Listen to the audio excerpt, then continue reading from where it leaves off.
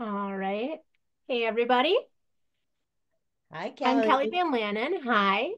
I'm one of the trip leaders for Green Adventures, and I've been the trip leader for Baja. On the upcoming trips in 2020-25, you are going to have Tara Short and Kristen Haas as your trip leaders. So it won't be me. I'll just be here sharing some information for you and for those of you who can't attend. This is being recorded and going to be shared with them as well. So I have been a trip leader for several years for Green Adventures, but I've also been an environmental educator and trip leader for almost 25 years.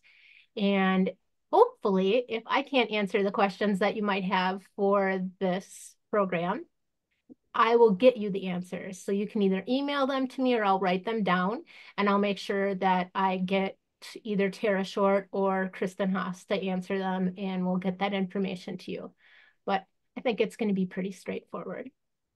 I'm going to start by sharing my screen with you and a Zoom presentation just all about Baja and what makes it awesome and wonderful, and give you all of the information that you might need for making that decision on whether you're going to attend Baja in the future. So let's start with that. If you can't tell, I'm a tiny bit technical. I can keep you alive in the middle of a zombie apocalypse, but sometimes technology is not my strong point. So I'm going to do my very, very best to get us all where we need to be at this point. I'm getting a lot better though, okay? All right.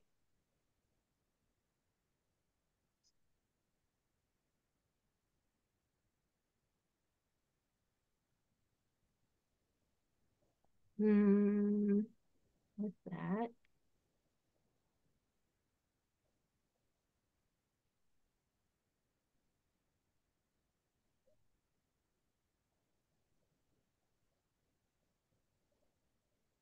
Okay.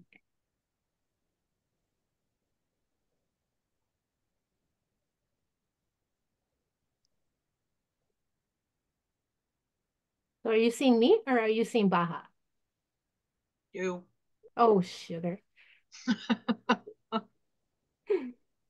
Let's try that again.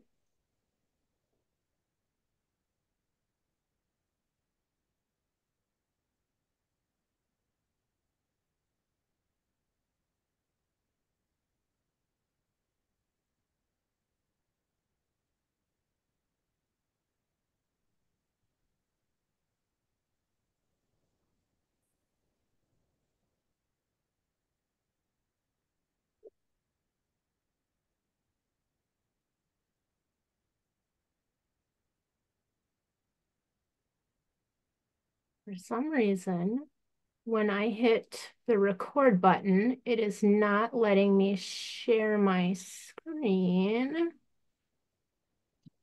So let's try this a different way.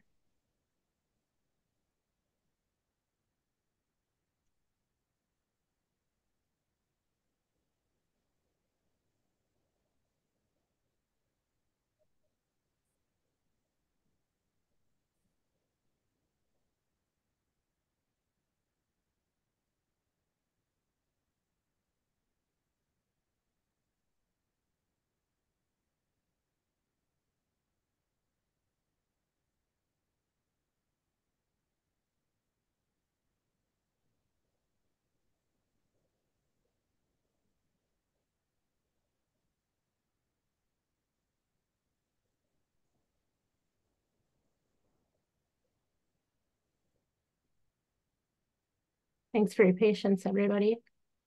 While we're doing that, why don't we go around the room and have people talk about where they're from and maybe what got them interested in the Baja trip. Becky, I saw you come on here. Do you want to start? You want to unmute yourself and start? Here we go. There we go. I'm calling in from outside of Syracuse, New York, and Baja was the very first trip I ever saw with Green Adventures and was interested in, and just wasn't able to do it. And then the Costa Rica trip came up, and that was a bucket list, and I did that. So ever since, I've been looking at them and looking at them and looking at them and trying to decide if I could do another one in Baja. It just came back to me again, that one that I just think would be fun. And um, one of our other travelers from Costa Rica went and talked about it, how wonderful it was. So I'm sure it would be wonderful. So I just thought I'd get some more information about it. Awesome. Melissa, do you want to go next? I have a little dog that might start barking, so that's why Oh, I no unmute problem. myself. We're dog lovers here. Yeah. Um, I know I've always wanted to go to Baja, and I know very little about sea life. I'm calling in from North Carolina. I just moved in from the beach to Raleigh. So I thought this would be pretty intriguing. I've done one trip with Green Adventures, and this is just very different from Iceland. So I thought it would be fun to do. You did the Iceland trip. Which Iceland did you do? Lagavegr. Oh, perfect. Yeah. Okay. And Mary. Hey, so I did Lagavulin with Melissa, and I can attest that she's a fine individual.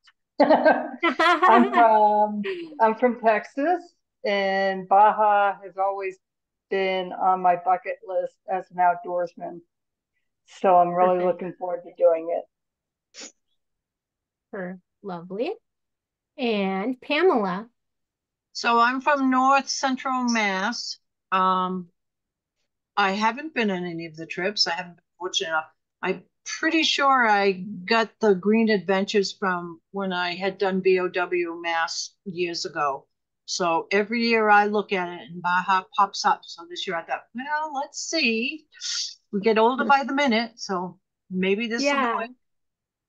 Awesome. I've been a bow instructor for 27 years, so that is a So program that's also near and dear to my heart. I'm really happy to hear that you came to Green Adventures program through the Becoming an Outdoorswoman program. yeah. So There, I did it when it first started out in Massachusetts. So I did it for a few years and then it kind of fell apart because I think mm, the Department of Environmental Management changed the way they did educational things. So they still do hunting, but that they don't have the weekends anymore, not in okay. Mass anyway. So yeah. Well, if you ever want to travel, they're in 40 different states, and you Mm. can always come to Wisconsin and visit me here in Wisconsin. We'll get you going as well. So you're in where the School of Natural Resources there then, Yep, right? we sure Yeah. are. Yep. Okay. And So, what's but really neat about the Becoming an Outdoorswoman program and Green Adventures is that their framework very much the yeah. same, all geared towards adult women learners in a very beginner supportive Mm-hmm. atmosphere. And so if you've ever attended a BOW workshop or come to a Green Adventures uh, program, you're gonna enjoy both of them. Mm-hmm.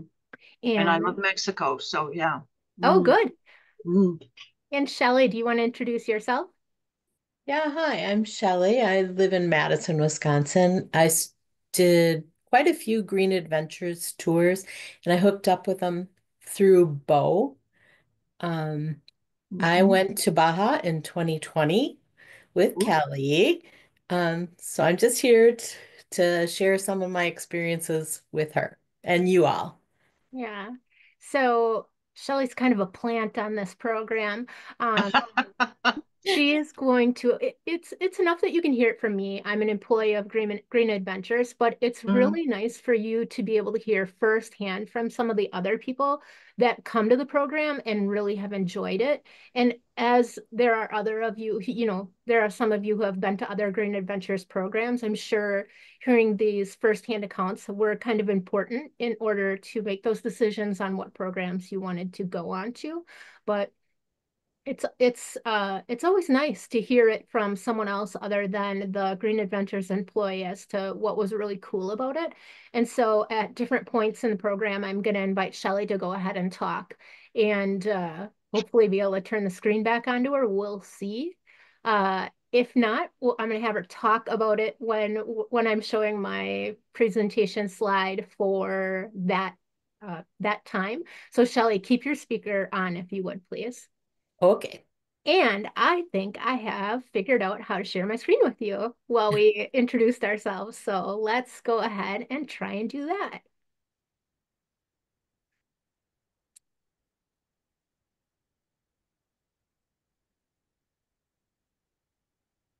Okay. Do you see the Green Adventures Baja? Yes, ma'am. Yay! Wonderful. Okay, so who are we? Green Adventures is an ecotourism company with a mission to inspire people to protect the planet through authentic, affordable, and immersive educational adventures in a semi-wild locations that get travelers up close and on a first name basis with the people, places, and ecosystems that are important in the places we visit. What do we do? Green Adventures provides place-based educational tours that provide travelers with a sense of place. A sense of place is a human response to a piece of land, local nature, indigenous culture, or a combination of these. A sense of place can be geographical or spiritual, resulting in familiarity, attachment, and love for the characteristics that make the destination unique. In short, we want people to love a place as much as we do. So how do we do that?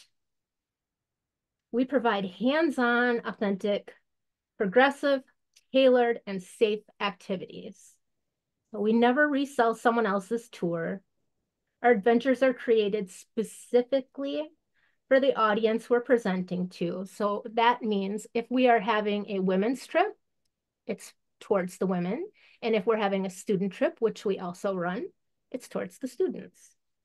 You can expect to learn a new skill or get better at a skill in a very supportive environment. We have the saying, travel solo, never alone.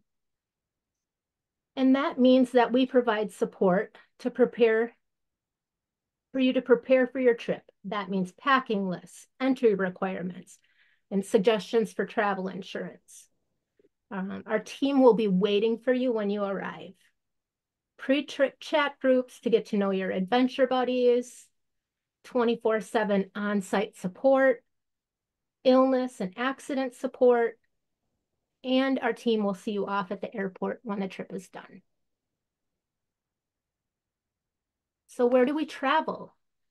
We've really come a long way since the very beginning. And this year we are offering more destinations than we ever have. And we go to Alaska, Florida, Idaho, Yellowstone, Wisconsin, Hawaii, Roatan, Baja, Costa Rica, the Galapagos, Iceland, Trinidad and Tobago, Tanzania, Uganda, Vancouver, Canada, Peru, and there's more to come.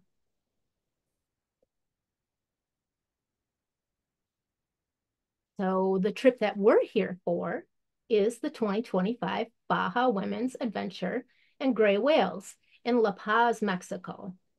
There are 2 trip dates this year. The first trip is March 2nd through 9th, and the second trip is the 10th through the 17th. And I love the intro for this trip. It says, get ready for an epic journey in La Paz, where unforgettable adventures await, just a short distance from home. Known as the gateway to some of the world's most incredible wildlife encounters, La Paz offers you the chance to snorkel with sea lions, swim alongside majestic whale sharks, and experience the awe of meeting gray whales up close in the iconic Magdalena Bay. This isn't just a trip, it's a once-in-a-lifetime opportunity to immerse yourself in nature while being surrounded by a supportive group of positive, like-minded women.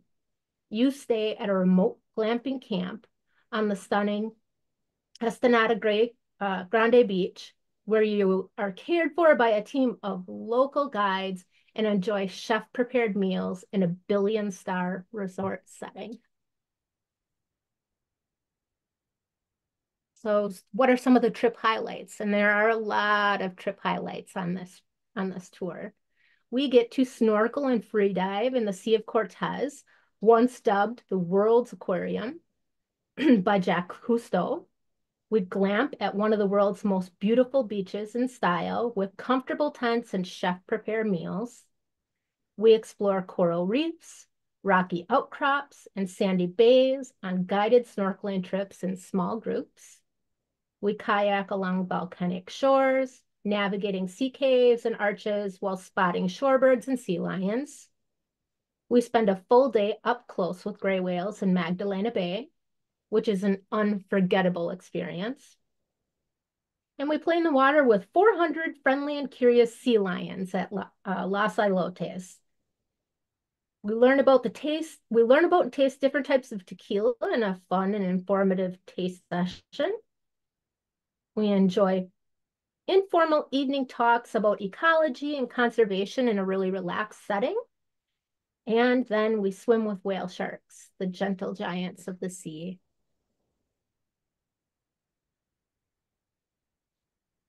So here's an 8-day itinerary on a map for our visual learners. Baja Peninsula is pretty long. It's 1,000 miles long and is made up of 2 Mexican states, Baja North and Baja South. We are in Baja Sur or Baja South. Baja Sur's capital is La Paz, but the most popular airport that services Baja Sur is Cabo San Lucas. And so from the US or anywhere, wherever you're traveling from, we arrive in Cabo San Lucas. We'll be staying 1 night in La Paz. The next day we head northeast up to Magdalena Bay, which is on the Pacific coast and where we get to see the gray whales.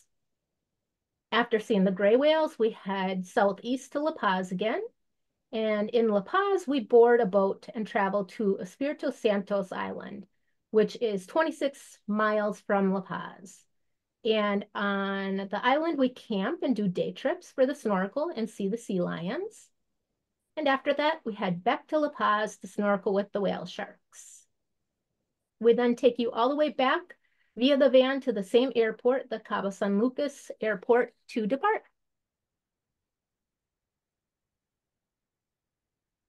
For a little more detailed itinerary, this is day 1 and our welcome to La Paz, the gateway to the Sea of Cortez. Flights arrive to San Jose del Cabo, which is the airport that services Cabo San Lucas. One of our team members will be there to greet you at the airport. After everyone has landed, participants are transported via a 15-passenger van, which is air-conditioned, to La Paz. The trip duration is about 3 hours, with a stop about halfway through for a potty break. We'll stay overnight at the Blue Hotel in La Paz.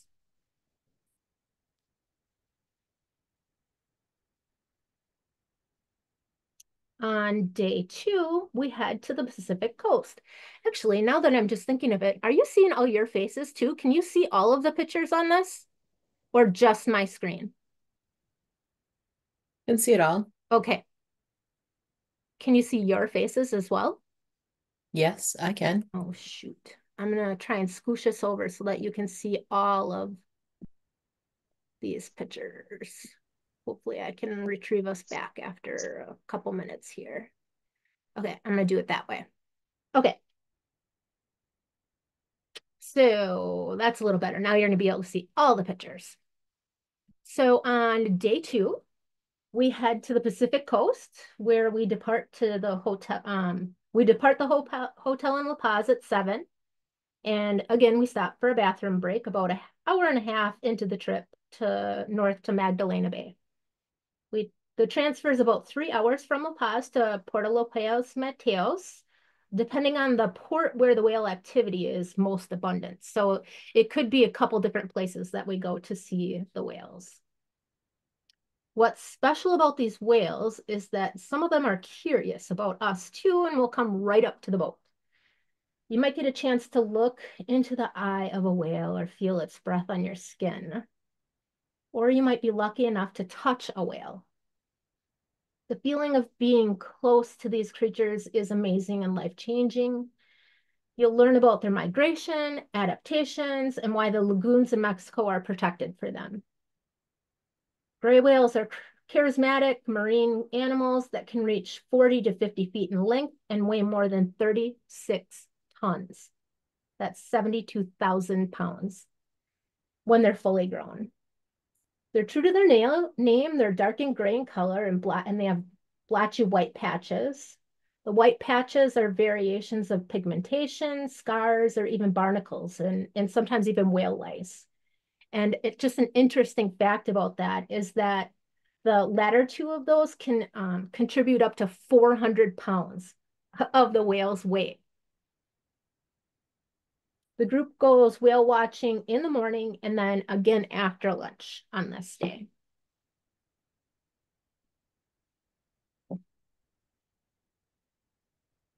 Every year, gray whales undertake one of the longest migrations of any mammal traveling 12,000 miles round trip from their feeding grounds in the Arctic to calve and breed in the Baja lagoons, and then back again.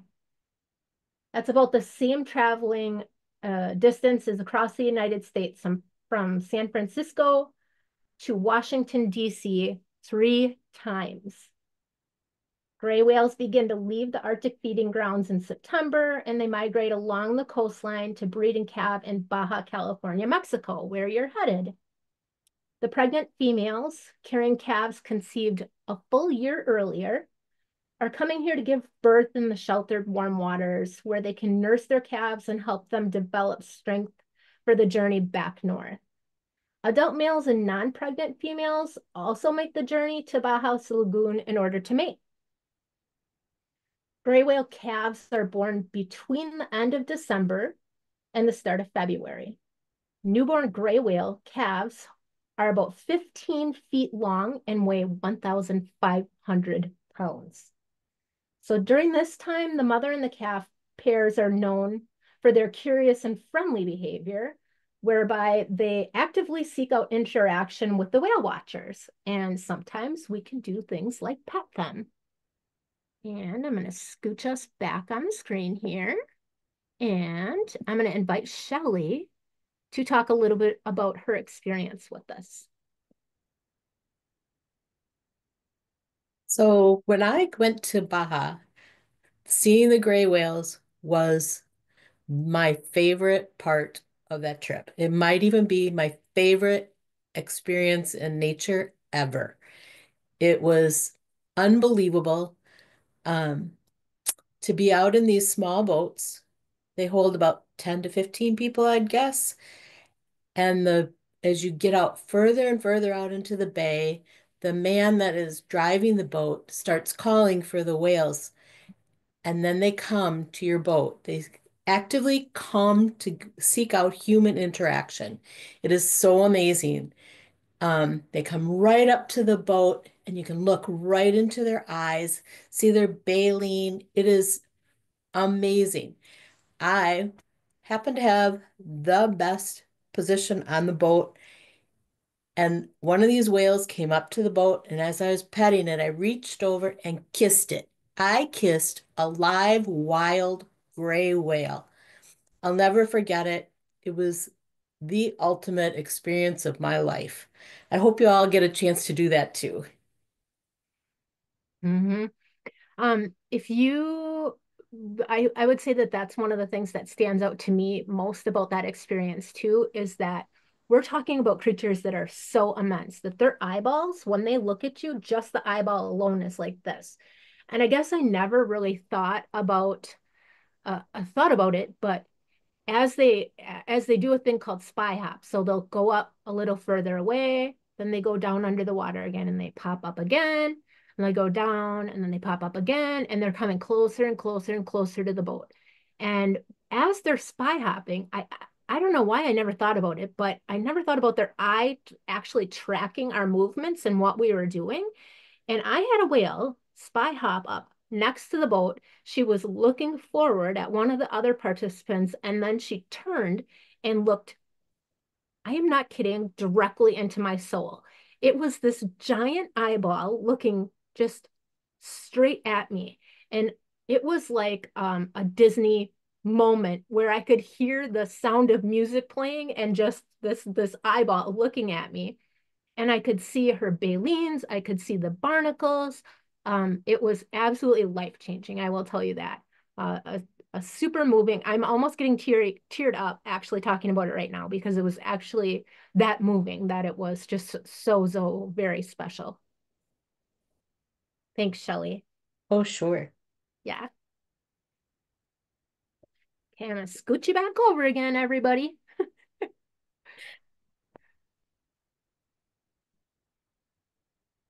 All right. So as I mentioned earlier, we're in Magdalena Bay and it's on the Pacific coast. So what makes this area really perfect for the whales to have their calves is that it's sheltered by barrier islands. If you look on that map on the left-hand side, you'll see that there's all kinds of little bays and inlets and stuff like that. And then there's all these barrier islands along the outside. And the bigger predators most often don't like to come into those bays, which like we're talking like orcas. Orcas like to feed on these gray whales and their calves. And so it's a really good place for them to come in and have their calves and to mate and to do their business for the rest of the year. And what's neat about them being sheltered by these barrier islands is that there's a lot of other wildlife that happen in those areas in that area as well. So you can see things like dolphins, and a lot of times the dolphins really they really like boat activity, and so they like to jump along with the boats and you know and play within the boat wake and things like that. But you'll also see for the birders in the group, you'll see a lot of birds as well. And we have also even seen coyotes hunting along the shoreline. We saw coyotes come down and chase after shorebirds and followed them for at least a mile along the sand dunes and watched them hunt within the area. So not only do the whales use this area, it's full of all of this other abundant wildlife as well. So where do we stay when we're in that area? We stay at these quaint, beautiful little cabinas, and called the Whale's Nest. And they've got hot water and they're gorgeous. And all of them have a little porch. There's a little area where they can have campfires. And there's an office where you can get fresh water and coffee.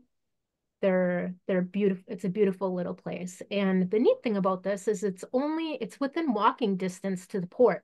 So a lot of times after we've been sitting in those boats for the day, bouncing around on the waves and watching the whales, a lot of the ladies will choose to just walk back to the whale's nest. Sometimes we can take the vans as well, but it's kind of nice to just stretch your legs and it's really close. So it's not like you're traveling a really far distance in order to get to these activities. I am going to show you a video of this experience.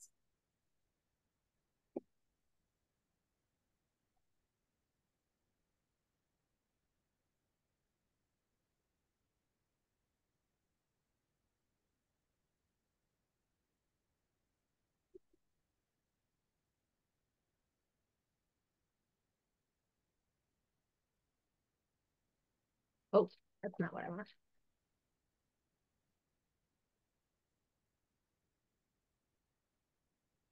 Okay. So what you saw there was the whale come up next to the boat and people actually put their hands on the boat. You could hear them, you could feel them, you could smell them. And then it's a pretty incredible experience. And then they'll go back down, they'll go over to one of the other boats. Sometimes they'll show off their calf. A lot of times their calves are the ones that'll come over and are really super curious. And the big females will kind of hang off a little bit. But you can splash. Sometimes splashing is what attracts the little calves to come over and be curious and see what's going on. Sometimes they like vocalizations. It just depends on how they're feeling that day.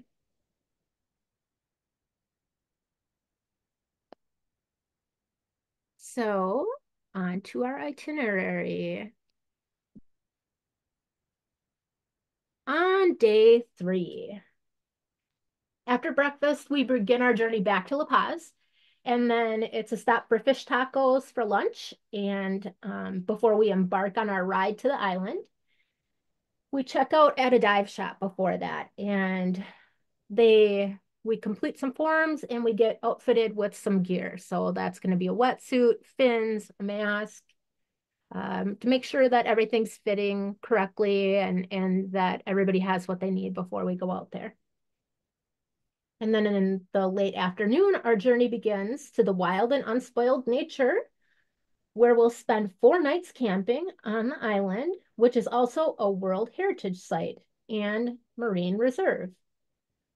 The boat ride to camp is about an hour and a half, and along the way, we might see whales or megapods of dolphins. Sometimes we see jumping mobula rays.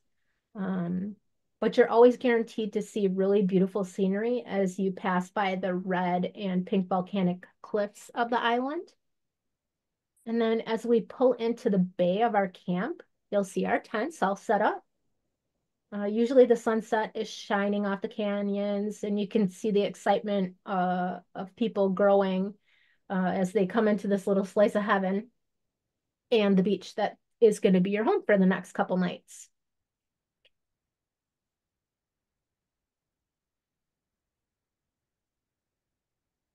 We usually use 2 different types of boats. I'm going to go back a slide.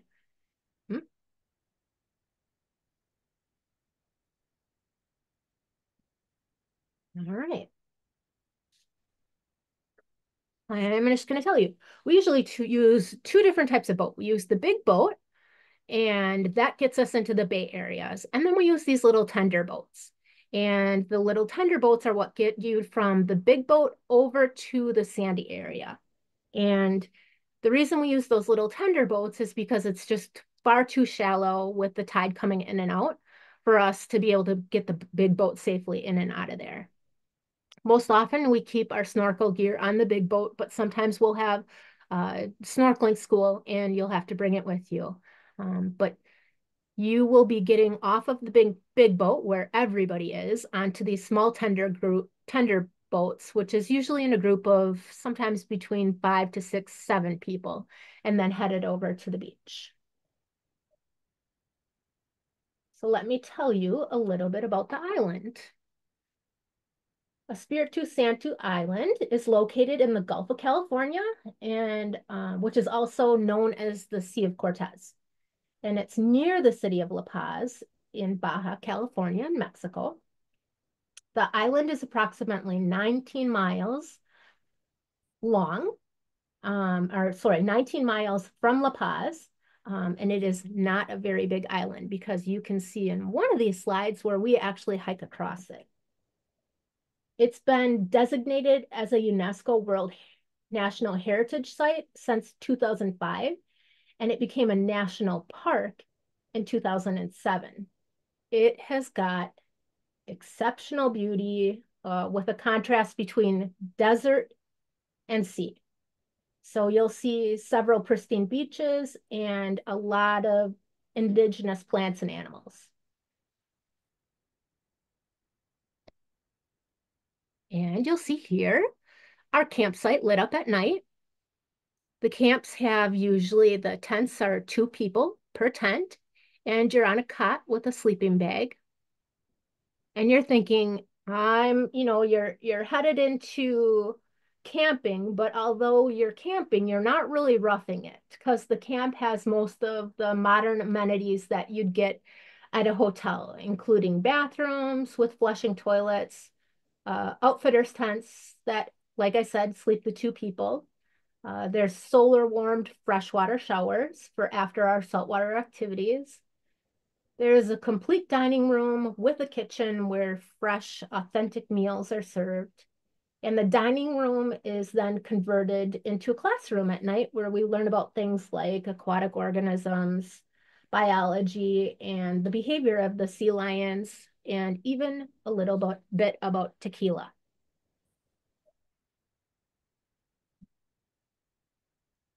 On day 4, you'll wake up to the sound of water lapping on the beach and enjoy some hot coffee or tea while your breakfast is being prepared. And then while that's being prepared, you can walk along the shoreline and enjoy the peace of the island. In the morning, you'll be attending snorkel school in the really calm bay. And this is a shallow area. We use it like a pool to teach snorkeling skills and make sure that your gear is working properly.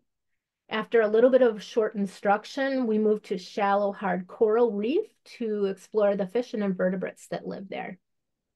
You can see in the top right-hand corner what our snorkel school looks like. So you're just really ankle deep to shin deep in the water while you're learning about this. And then on the left, you'll see that we have a snorkeler who's moving on into the reef, and there's lots to see out there. In the afternoon, we hike at Elcord. Sorry. Oh, I have to take a sip. At El Cordano. It's a bay that's to the south of the camp, and we do about 3/4 of a mile hike along a trail that goes to the other side of the island. Along the way, your guide will identify plants and tell you about the island geology. In the later afternoon, we go out looking for big marine organisms like whales, megapods of dolphins, and mobdulares again before we head back to camp. The Sea of Cortez is actually home to 1/3 of the world's marine mammals, so the chances are really good that we find something. And yet the day is not done because after dinner, we learn and sample tequila that day. As a plant geek and naturalist, I really like the hike a lot.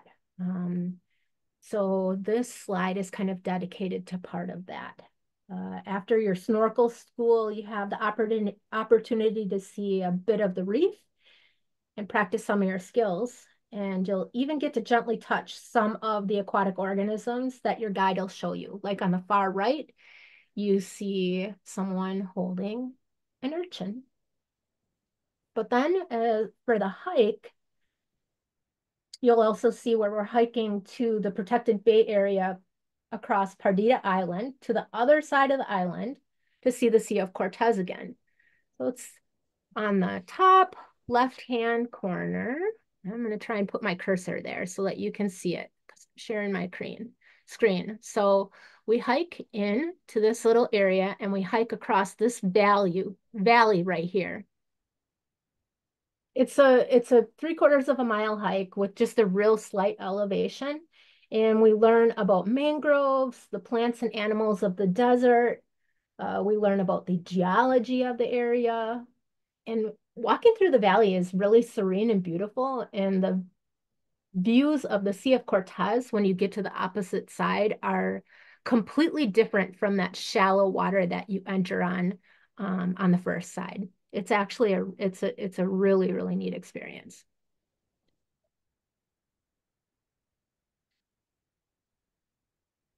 On day 5, you have a morning snorkeling, and then in the afternoon, we do a kayaking paddle. Again, you wake up to another day in paradise where your breakfast is being made and you can have some coffee.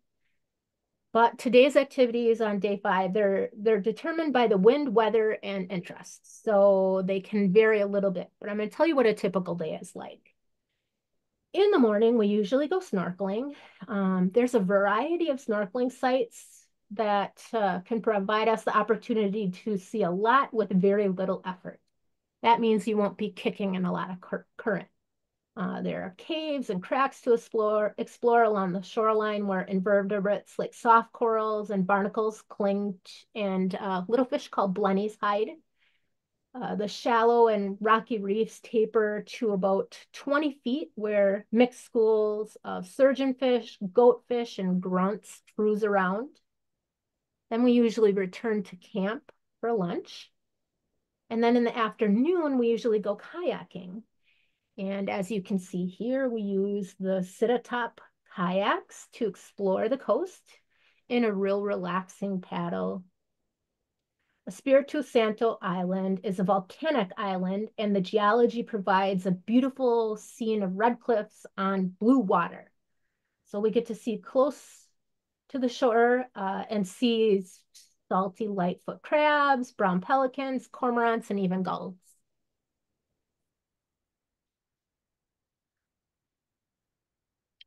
For the itinerary of day 6, you get to play with big aquatic dogs.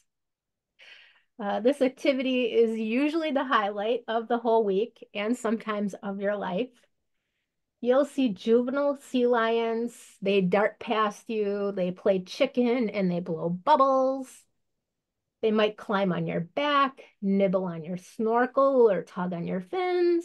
And just like puppies, sea lions are a delight to interact with. But you have to be careful on this part, because if you smile too much, you get water in your mask. The afternoon activity will be determined usually by the participants' interest, and there's dozens of other snorkeling places, sites, and places to hike. And I'm going to share with you a video of what it's like to play with a sea lion.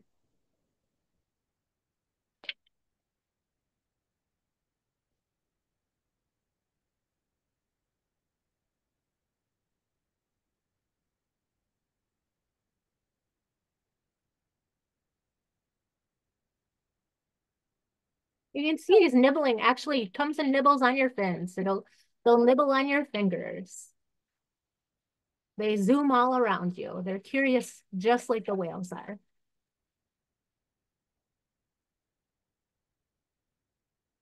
You get to actually touch them, so you can feel what their fur feels like, how kind of squishy they are. You'll see their teeth up close and their whiskers.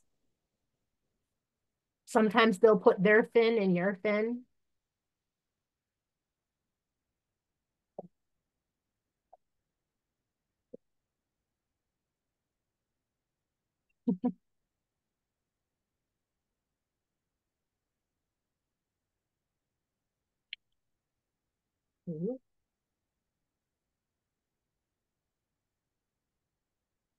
On day 7, unfortunately, we depart camp after breakfast and we head back to La Paz, where we look for large marine animals, birds, and just enjoy the view on the way back. That morning, we search for whale sharks who migrate to the Bay of La Paz every single year. We have about a 2-hour slot allocated to us by the marine park. Once we find a whale shark, the boat captain will position you in the path of the whale shark. They swim in one direction as they filter the water. And so what they do is they put you in the path of the whale shark, and our small groups jump off the boat. And then as the whale shark swims past you, you swim along with it. So you get to see them filtering, you get to see their immense size, and they're just incredible beauty. And they are like these pictures. They're just starkly gorgeous blue with these amazing dots on them. They can reach about 60 feet in length, and they eat plankton, which are the smallest members of the food chain. And you're actually going to be snorkeling with the biggest fish in the ocean, which is the whale sharks. So then that afternoon, we have a picnic lunch on the boat and return to La Paz around 2:30, 3 o'clock, where we stay at the Blue Hotel again. And you have the opportunity to take a hot shower when you arrive, and then we go out to eat at a local La Paz restaurant. In the evening, we do a really neat thing where we have a presentation and a project with a local artist.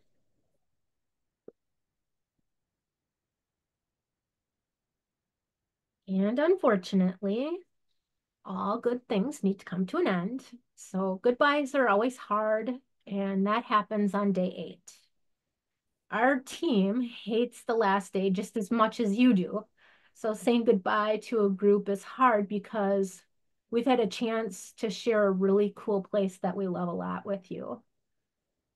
We're we're lucky to have become friends with you because of the Sea of Cortez. And hopefully you have fallen in love with the wild ocean just as much as we are in love with it. And you go home to learn to protect it, and you're inspired to protect it as well. So after breakfast, the vans depart the hotel, and it's about another 2.5-hour drive to the airport or your flight back home, and we see you all the way off to your flights. What do I need for on this trip? Well, we send you an extensive packing list, and on the packing list, you'll see that the snorkeling equipment and wetsuits are provided.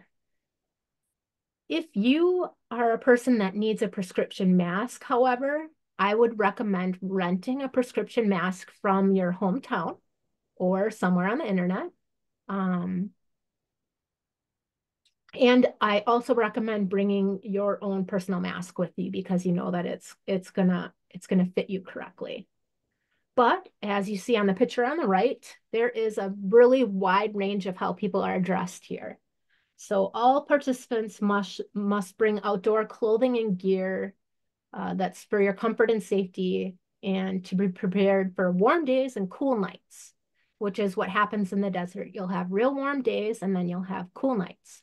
So some items include beachwear like a swimsuit, an insulated rash guard top, a sun hat, lightweight sleeve shirts and pants, and we usually tell people to avoid cotton, polarized sunglasses, a fleece jacket or a windbreaker, a rain jacket with a hood,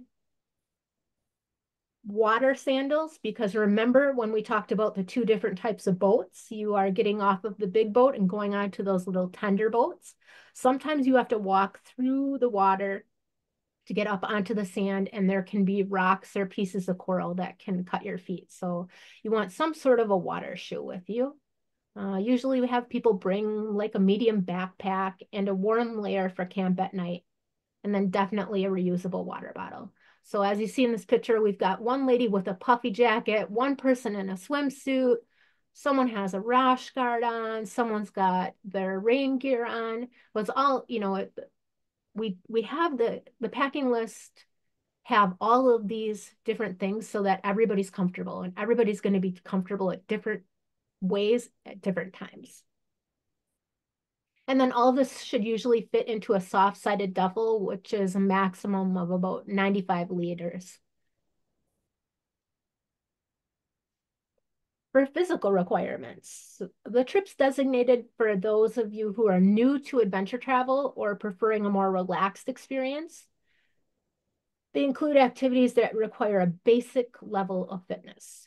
Even a light home exercise or activity routine, participants can usually enjoy these trips with minimal preparation. If you were to prefer prep, there's really not a specific exercise routine required, but basic mobility and comfort with light activity, including like climbing stairs at home, are recommended. And to consider also, participants will need to be able to walk unassisted for about 2 miles round trip over uneven terrain, because there's trails at camp, and then we go on that little hike. You also must know how to swim and be comfortable in and around open water. Oh.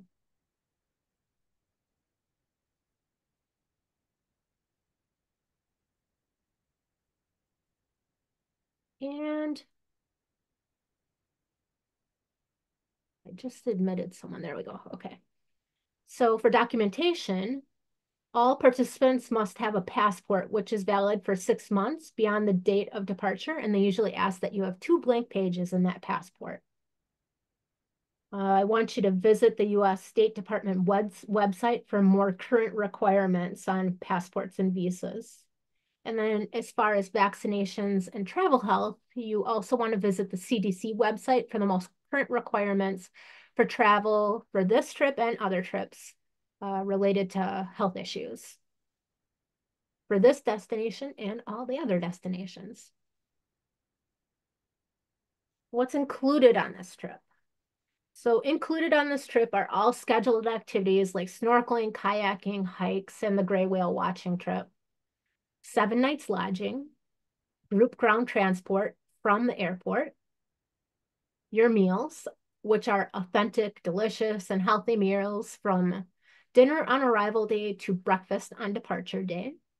And then you also get 24/7 on-site support provided by a Green Adventures program manager or representative or a local guide. And what's not included? Your airfare. And you want to fly into SJD, which is the Cabo airport, your travel insurance, and you need, on your travel insurance, you need to have emergency medical on there.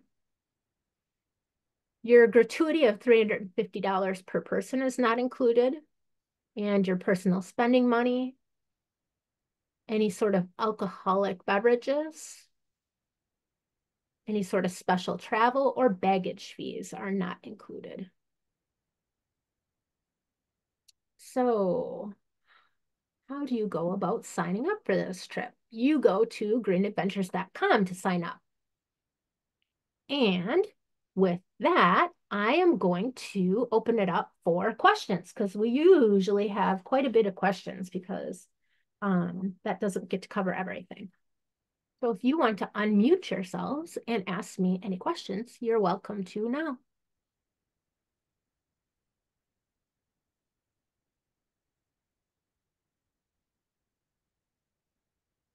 Question on departure. If we have to stay over an extra day because we can't get home the same day, is it on us to get ourselves from the airport to our lodging for one more night? Or will Green Adventures run us over to our place? Do you know? So there's the possibility of them dropping you off at your hotel, but I'm going to say that usually the lodging is real close. Lodging that you would choose would be really close to the airport.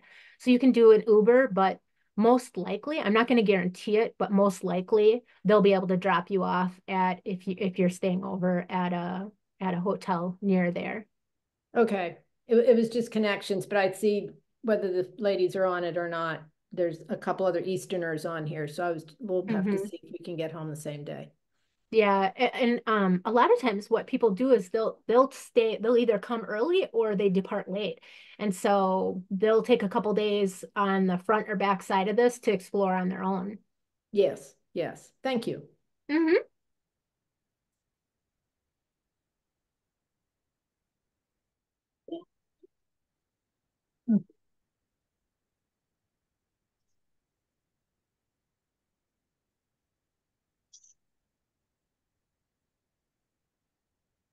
I'm going to ask one more question about the undergarments under the wetsuits. Mm-hmm.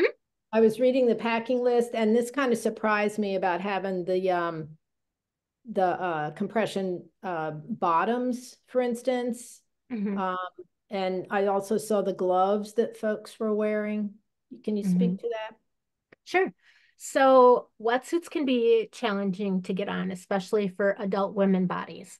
And a lot of times what we do is have you wear compression pants and like a long sleeve on underneath it because it helps slide that wetsuit on over it a little bit better. You don't want anything cotton, and you want something that's quick drying. Another thing that does is also just adds another little bit of insulation in there because what keeps you warm is the water that's between you and the wetsuit. And so that might just keep a little bit of an extra layer in there to keep you warm. And then the gloves that we recommend that people bring can be really anything. You can have actual wetsuit gloves, or some people will just bring gardening gloves. But usually we recommend you bringing some sort of gloves because the sea lions like to come and like nibble on you. And if you're reaching out to them, we want to make sure that there's a little bit of a protection between you and their teeth in their mouth. Another thing is if we're handing you a sea urchin or a sea star, something like that, those gloves can help protect you from any sort of spines or spikes or things like that. Okay, thank you. Mm-hmm. How cold is the water? So it's chilly. You're going to want a full length wetsuit. We have had people who don't want to wear a full length wetsuit. Mhm. But I can get you the exact, I should know that off the top of Oh, my head, but yeah, no, that it's just not frigid, but it's chilly. yeah. I live in New England. It's always chilly. Yeah, it's warmer than in New England. I can guarantee it's warmer than where you are at. Yeah.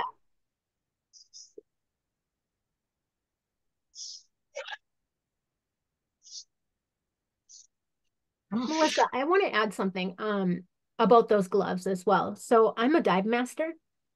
And I don't want you to think that you need to wear gloves everywhere that you dive. And as a matter of fact, there's some places that you dive where gloves are not allowed.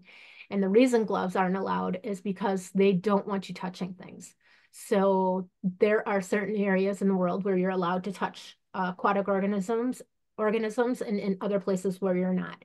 In the Green Adventures tours, and especially in Baja, you have a guide with you and a dive master with you that's going to put you in a real safe environment in order for you to be able to touch these things in a safe, respectful manner. I don't want you to go on a dive trip somewhere else and think that you are always going to need or have these gloves required. Okay, thanks. Mm-hmm. Can you, since we're on the topic, can you speak to the shoes?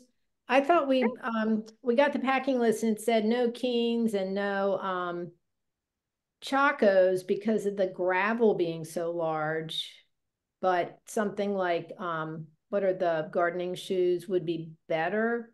Um, Thinking trying to minimize foot gear. Maybe you Mm-hmm. could speak to that since you guys have been there. So the thing that I have seen people who that they have liked the most are like a water shoe, like an actual rubber soled water shoe that has a mesh top. And the reason that they like those is because sand, coral, and other things, when you're wearing like a Chaco and you as you walk, your foot flexes like this, and little sand and coral and other sharp things can get in there underneath between your foot and where the shoe is. And Okay. when you're wearing an actual water shoe, there's that mesh over the top and it can't do that. Some people will wear Crocs and those seem like they're okay, but you can still get some small things that are in there. So usually people are happiest with a water shoe, but That like makes much Eva's, sense what you're saying. Now I understand what yeah. you're trying to tell us. Okay, thanks. Yeah.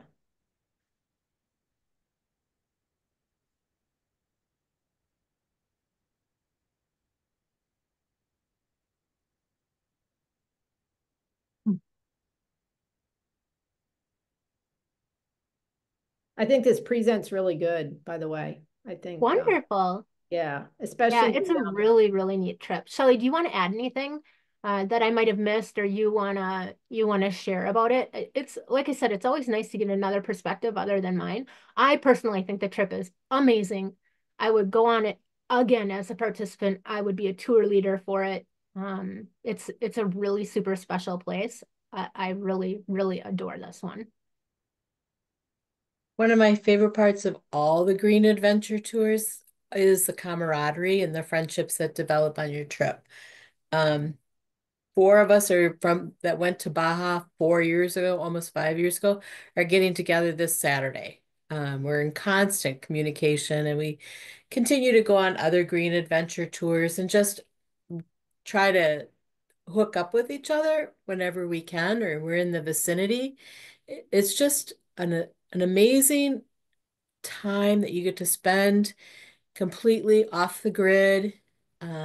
It's really wonderful to form those connections. I really like that part of the trip. And the guides are tremendous. The leaders are wonderful. The local guides really bring a sense of authenticity to where you're at, because this is where they live. So they want you to see all the best parts of where they are. You'll really enjoy it. You'll really enjoy the guide here is Chabello, and he is a funny character, super knowledgeable, but also very, very fun. And he has a really awesome crew that's really welcoming and supportive. Usually the cook is Anna, and she makes phenomenal food, but they usually have some sort of marine biologist on staff. And even camp has microscopes that, depending on who your tour leader is or one of the marine biologists, will show you some slides at night. And there's ID books and things like that. And they, like Shelley said, they really love to showcase their area, as they should, because it's always just their Tara, who's the owner of Green Adventures and who you'll see her email here on this slide. She has put together some phenomenal trips. And when you saw, you could also hear her laughing on that whale video. Her laughter is really super distinct. And so I picked up on it right away. But Tara puts together some phenomenal trips.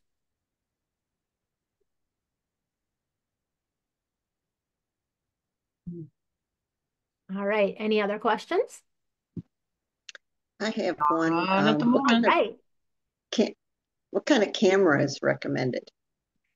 So people do a lot of different things here. It depends on whether photography is your main intent or whether it's just kind of a side thing. I've seen people do a couple different things. So they'll bring GoPros, the waterproof cameras where they'll be submerged under the water, and then you can take video and pictures while you're underwater with the whale sharks and with the sea lions. I've seen people just use their iPhone or their camera off of their phone. And then I've also seen people bring their big cameras with the specialized lenses. And so I would say on this, if photography is your thing and that's the primary reason that you want to come, you might want to consider bringing your big camera. However, the thing with this is that remember, you're going to be in a sandy environment. So anytime that you have specialty cameras like that, you have the potential for moisture or sand to get in them. Personally, when I'm on this trip, I bring a GoPro or some sort of waterproof camera.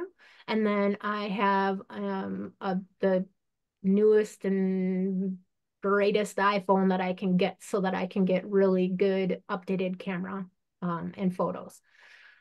On these tours, we do a thing called Photo Circle. And what that is it's a photo sharing site. And we all download our pictures onto that. So even if you don't take a single picture the entire time, you can still get photos of this trip. So you go the first day, you lose your phone, you lose your camera, or it breaks and you don't have your camera. So no problem, because we do the photo circle. And with the photo circle, you get all of the pictures that everybody else takes and some of the video as well. And that's a really, really good way to do it. Number one, because those people who are really into photography, they're going to put all of their very best pictures on there. But number two, those people who want to just really enjoy the moment and just be present in the moment, you're not going to feel like you're having to get in there with 10 different people with cameras at the gray whale. As long as one person, and especially trip leader, is going to be on top of taking all sorts of pictures for you, and they're going to put them all into Photo Circle, then you don't have to worry about taking those pictures, and you can really just kind of soak in that moment. And you're not worried about getting your camera in there and getting into the best position. Does that answer that? Yes, thank you. Kelly, do you see the chat from Mary Chenoweth? I don't. She has a question. Yeah, does it matter what weight rash guards are? She's also working. I see her. Yeah, she's Okay. working, so I think So she does it matter failed. which way rash guards are? Let me double check what this The says. way, yeah, Which weight the rash guards are. Not correct. really. You can get if you're someone that runs cold, you can get a more insulated rash guard or even get a second lightweight wetsuit material one to put underneath the wetsuit. As long as you're not diving on this, if you're scuba diving, and a lot of times when you scuba dive, your buoyancy is an issue. And so we offer people to go scuba down with the sea lions as well. Every single layer that you add onto there increases your buoyancy. So that's just something that you want to keep in consideration if you're doing any sort of scuba. But for the most part, just a lightweight rash guard is sufficient. But I had someone recently in Honduras, which is hot. It is hot. Uh, and the water is warm. She Because she knew she ran really cold, she also purchased a real lightweight wetsuit material, top and bottom, to go underneath in addition to her regular wetsuit. Okay. Thanks for telling me about that chat, Melissa. I was still in my No, no, slides. I just saw it pop up and I thought, oh, I think Mhm. she had to bounce. So yeah, that's That's okay. No problem. That's a good, all of these questions are great, especially because other people, not everybody could attend tonight.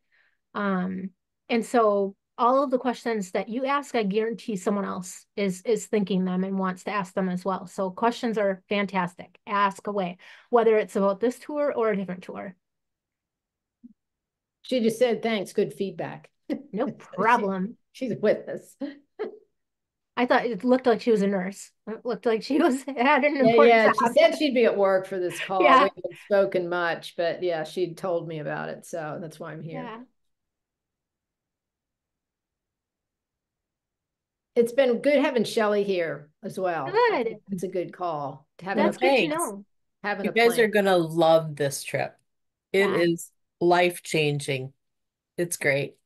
Okay, what weight are sleeping bags? So the sleeping bags that they have are pretty heavy weight. If you are a person that, I've never had someone complain that they were cold, but if you are a person that runs cold, what you can do at night is put your insulation layers on and go into the sleeping bags. Uh, so you shouldn't need to bring your own sleeping bag, but if you're really, really worried about that and you can fit it into your bag, you're always welcome to bring your own sleeping bag. But the ones they provide are very warm and cozy and laundered after every single tour.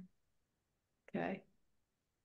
I need to be warm when I sleep, and I was plenty warm. Even though the air temperature gets cold at night, I was still plenty warm. Okay, Mhm. that's good to know because I sleep Yeah, cold. So me too. Yeah. I can't sleep when I'm cold, and I don't ever remember being cool on this. But I do at night. I did wear my puffy jacket, so it was probably anywhere between a 600 and 700 level down. And I had a stocking cap on, and sometimes I'd wear lightweight gloves. So it goes from being warm enough where you're comfortable in a swimsuit and shorts during the day, to pretty chilly at night. That's just how the desert runs.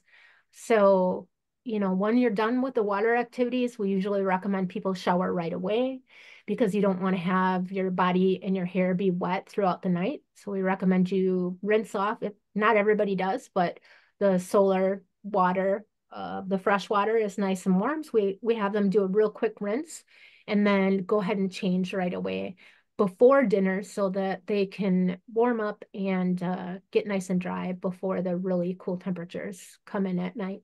oh, these are good observations. You're right. It is desert, so it's really Yep. going to drop.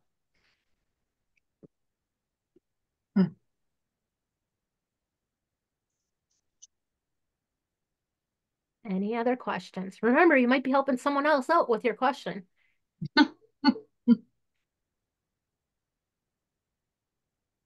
Generally, what are the daytime temperatures?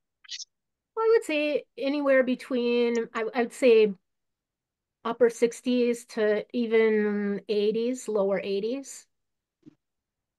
It depends, it's It depends on the day. I have had Mhm. weeks there where it's been kind of cool and cloudy and rain, even though we're in the desert. And I've had weeks there where it was really very, very warm and in the 80s. Yeah, I would bring a water bottle versus bringing a bladder. I can see your questions now, Mary. Yeah, the reason that you want to do this is you can also put warm or hot water in that water bottle if you need to be, especially at night, say you're running a little chilly after having water activities all day.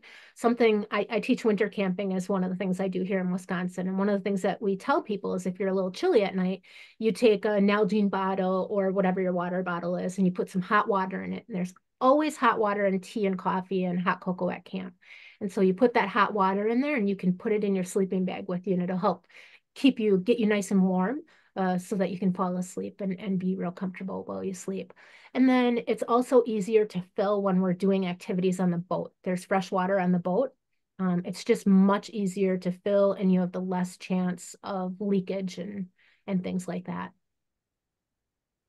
You want to have, and I recommend, I'm kind of a Nalgene water bottle girl. You want to have that wide mouth on it versus some people will bring a water bottle that's got this teensy tiny little mouth on it. And Mm. the wide mouths are much easier for you to be able to fill. So usually there's some iced tea throughout the day and there's always fresh water available. Like I said, there's coffee and tea available as well.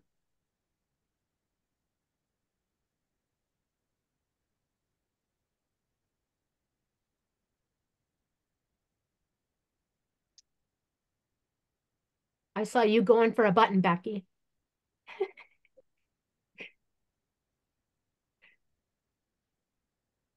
Pamela, you've been quiet. Taking it all in. Oh, good. So I do have a question.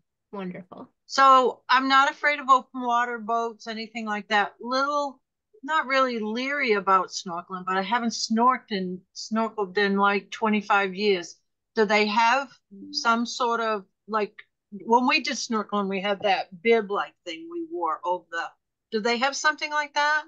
Yep, absolutely. Like a life preserver, but not a life jacket. Just Yeah, enough to take that edge off that. yeah. We have people that are up to advanced divers to people who have never snorkeled in their life. Mm-hmm. And we can accommodate all of those Okay. that whole different The whole gamut. spectrum Yeah. of people. Yeah. In That was fact, the only Shelley, thing I I think, saw.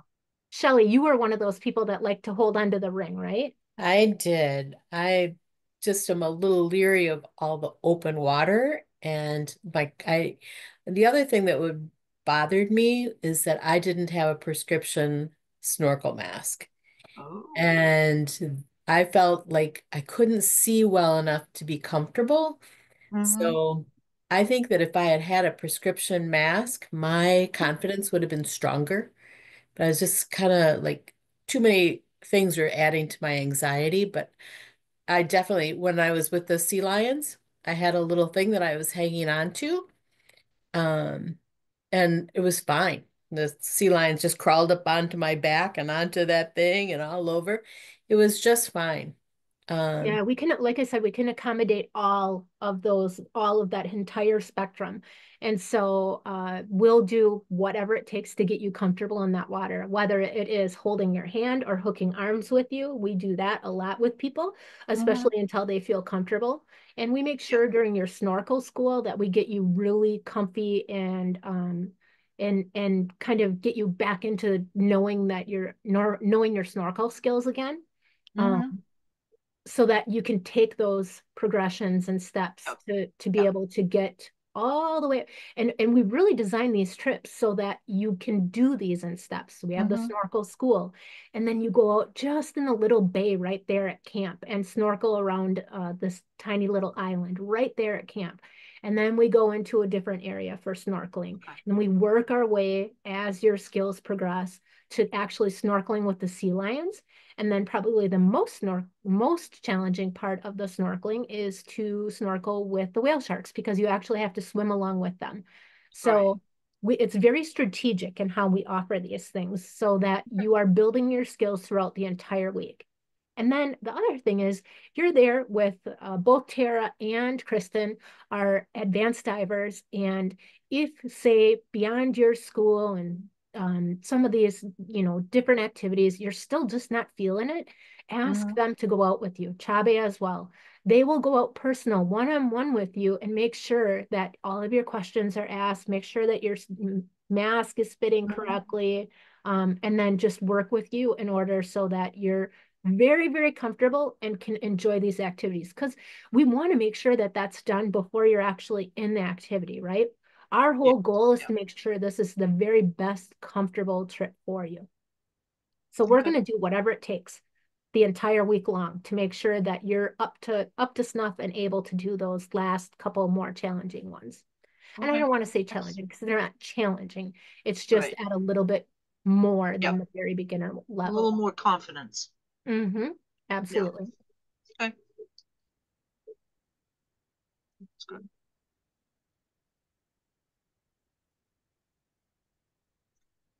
Oh, I see Melissa going for a button. No, I said that's good intel about the graduation to this, to that, to this. It's been a long time since I've snorkeled, but yeah, absolutely.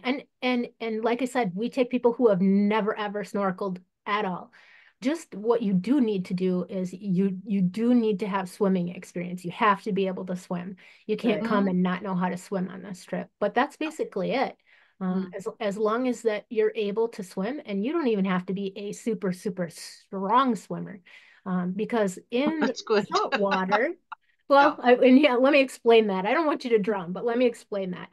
In salt water, you're very, very buoyant, and women are actually more buoyant than men most often because fat in our chest makes us float up. So it's actually quite challenging to drown in salt water because you're naturally going to float up. And everybody has a wetsuit on. And with that wetsuit, if you just relax on your back, you automatically float. So you're very, very buoyant in the salt water, and then you've got these other things that are making you even more buoyant. What makes it pretty water waves. Yeah. Yep. Perfect. we're excited. Awesome. I'm so excited for you. I wish I was going. Should come. The ones that you're. I know. And Shelley should go again. And yeah, I would love you just to. tell Tara that. I think I'm leading a different tour during this time. I'll be in Roatan. So I'm not scheduled to do Mexico this year. Gotcha. But if you want to come on one of my other tours, I'll be doing the new Hawaii tour. I'll be in Roatan. I'll be doing the last of the summer Iceland tours. And then I'll be on the Fire, Ice, and Northern Lights tour for Iceland as well. That would be fun. And wherever else she puts me. It's a good gig. It is a good gig. I'm a lucky girl. Can I ask a question off the topic of Baja? Sure.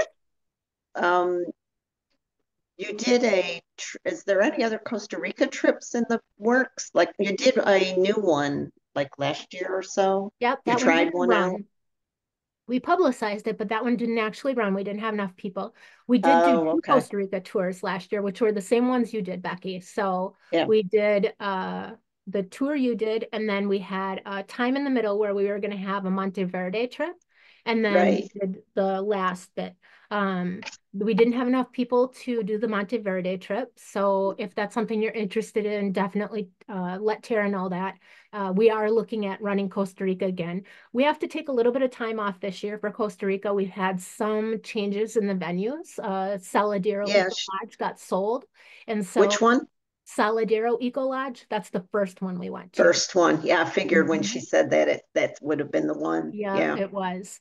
Yeah, so we just need to take a little bit of time off this year and regroup, but we definitely will still do the Monteverde and then also go back and do the regular Costa Rica with Pepe. I really enjoyed that experience. I mean, it was out of my comfort zone, but I was comfortable out of my comfortable zone. Yeah. And I've looked at a bunch of your trips. What if I really enjoyed that and I liked the hiking and being in the that environment. Didn't like the humidity, but Yeah. that's fine. I Actually, lived you'll with that. really like this one then, because you Is there, get the water activities, but you also get the hiking. There's a trail right at camp that you can hike, and yeah. then you hike on the across the island, with Mhm. almost zero humidity in this one. Yeah. Um, Let me think. Hawaii would be a good one for you as well. We do a lot of hiking on the Hawaii trip, and some water activities there. Yeah. Some of the Iceland trips would be very good as well. Is I've that been what you're looking at asking? those. Yeah, Recommendation. I've been looking at those too. Yeah. The Iceland I keep looking at too. Hey, Are the ones in Iceland, I don't know anything about Iceland. Is it always cold? no, I not mean, at all. We go in the no. summertime as well, spring and summer. If you So go, it's and it's never really super cold in Iceland because you're surrounded by ocean, which absorbs all of the heat. So you go to places that have glaciers, but it's also never, I'm not going to say it's like a Wisconsin cold. It's not a Wisconsin or right. Minnesota cold. So we do go in the summer, and there are a lot of times in summer where you'll have like a lightweight shirt and shorts on. It's got that name that makes it sound cold, Yeah, Iceland, no. and that's not always true. Yeah. Okay. Thank you. You bet. All right, we've been on here almost an hour and a half, so I'm going to cut y'all off. If you have additional questions, you can reach out to me at any time. I love questions. I love talking about my job, and I love talking about these tours. You can reach out to Tara. You can friend me on Facebook. You can do any of that stuff, and we'll tell you all about the stuff that we've got going on. And then go ahead and keep watching our adverts for what we've got coming up in for 2025. But I just wanted to say thank you to everyone, and thank you to our guest speaker, Shelly. Yay. Woohoo! I'm You're glad that you like welcome. having Shelly on here. That was kind of a last minute thing, so I appreciate it. Appreciate that. She's one of my besties, so she probably felt a little obligated to come on here and do this. But Not I'm at glad all. that I you were love here. talking. Thank And you. I pulled out my old photo album from it, or my Shutterfly book. And I just Oh, brought back so many memories. It's so oh, great. good. That's good. I always like to hear what other people think of these trips as well. It's always nice. I like it when people say that they have phenomenal experiences. I always do, but it's always nice to hear that, that other people do as well.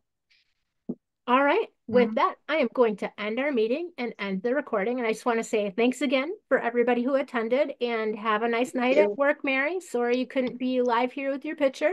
Uh, and hopefully we got all of your questions answered, and you're really excited to be able to come on a Green Adventures tour. You're Thank you welcome, so Thank Mary. you. much. Thank you, You're Kelly. welcome. Bye. Thanks, Bye. everybody. Thank Bye-bye. Good you. night, ladies. Good night.